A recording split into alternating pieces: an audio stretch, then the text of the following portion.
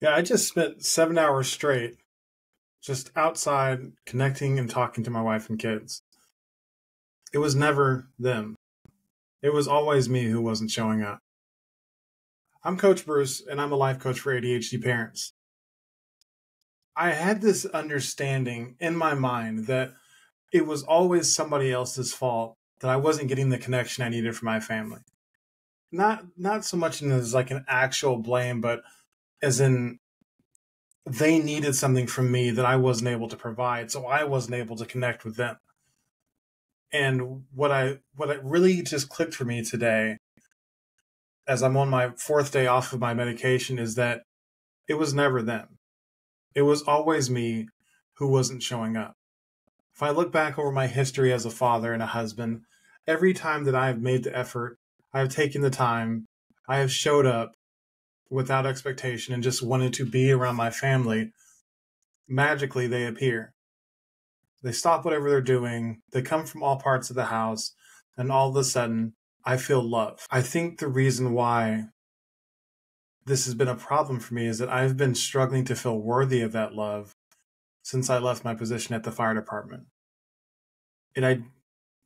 Being a firefighter wasn't the greatest thing in the world to me, but being a provider for my family, making great money, going off to work and doing something that mattered every day, it gave me a sense of identity. And whenever I left that and I started my business and I didn't immediately start doing the same thing, I started needing to feel like I needed to stay busy.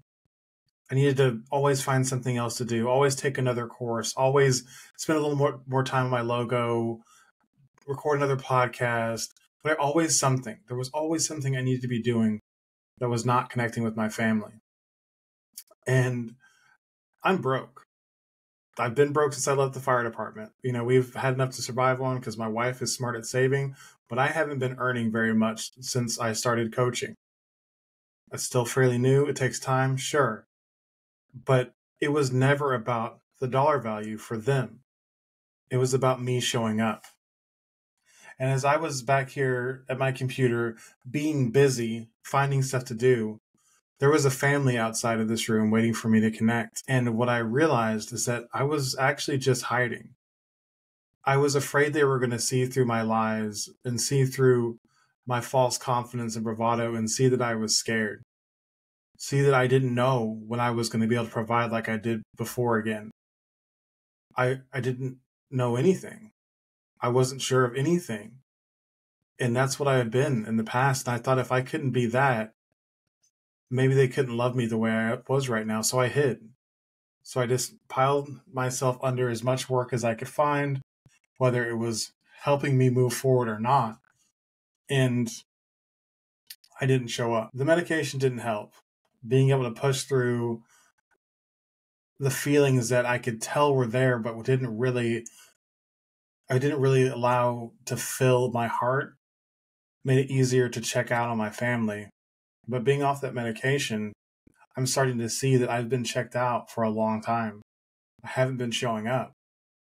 Like I do my part as a father, like I chime in and I show up occasionally, but every weekend I found ways to fill up my day that had nothing to do with spending time with my family. And today I realized everything that I was going to do wasn't important. My family was there and they wanted to connect. So I did. And we just sat outside. My wife and I talk outside every Sunday. Once we talked for a couple hours, we invited our kids out and we talked with them. And we just kept talking and just enjoying each other and spending time. And I realized they don't need anything from me except for me to show up. That's it. Sure, I mean, if we can't eat, it's going to be a problem, but that's not what they're concerned about. They just want their dad around. Your family just wants you around. Our families want us to stop hiding. They want us to show up so they can give us the love that they have in their hearts. We have to stop making it about us and what we think they need to do. We just have to show up. I know it's a struggle for many of us. We've got our jobs or we don't. We've got our busy daily lives that we think especially when you're ADHD, the thing that's present and is tangible becomes the most important thing.